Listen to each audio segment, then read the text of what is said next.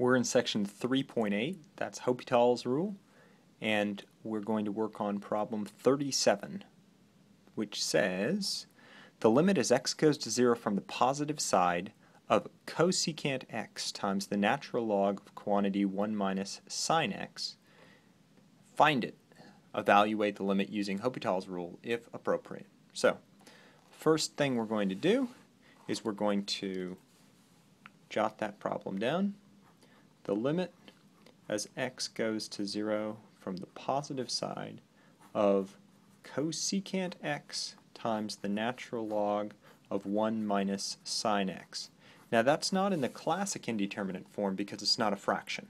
But let's see what happens. As x goes to 0, cosecant, that's 1 over sine. Let's see, so sine goes to 0, so this would go to infinity. So this goes to infinity. What does natural log of 1 minus sine x do? Well, sine x goes to 0, so 1 minus sine x goes to 1. Natural log of 1 is 0. So this is the indeterminate form, infinity times 0.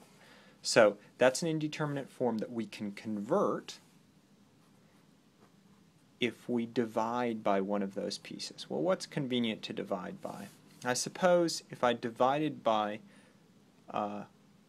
if I put cosecant in the denominator, so I left this in the numerator, having something in the numerator would be the same as having 1 over cosecant in the denominator. But why write 1 over cosecant when cosecant itself is just sine? 1 over cosecant is really just sine x. Now notice what I've done is I've gone from indeterminate form infinity times 0. We agreed that this had limit as x goes to 0 from the positive side of 0.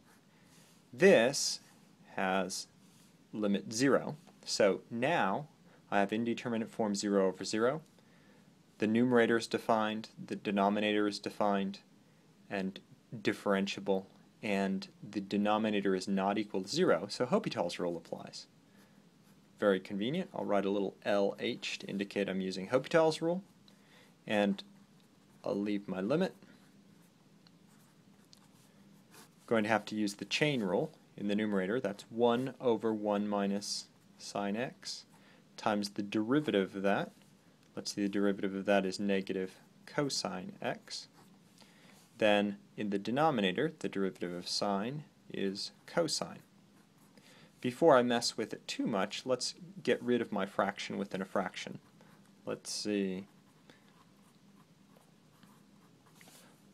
Okay, if I multiply by 1 over this, so I want to get rid of it, so let's multiply by 1 over cosine x, 1 over cosine x.